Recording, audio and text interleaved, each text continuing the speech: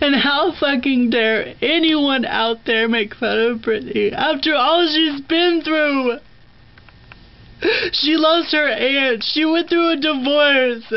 She had 2 fucking kids. Her husband turned out to be a user, a cheater, and now she's going through a custody battle. All you people care about is readers and making money off of her. She's a human! What you don't realize is that Britney's making you all this money, and all you do is write a bunch of crap about her. She hasn't performed on stage in years. Her song is called Give Me More for a reason, because all you people want is more, more, more, more, more! Leave her alone!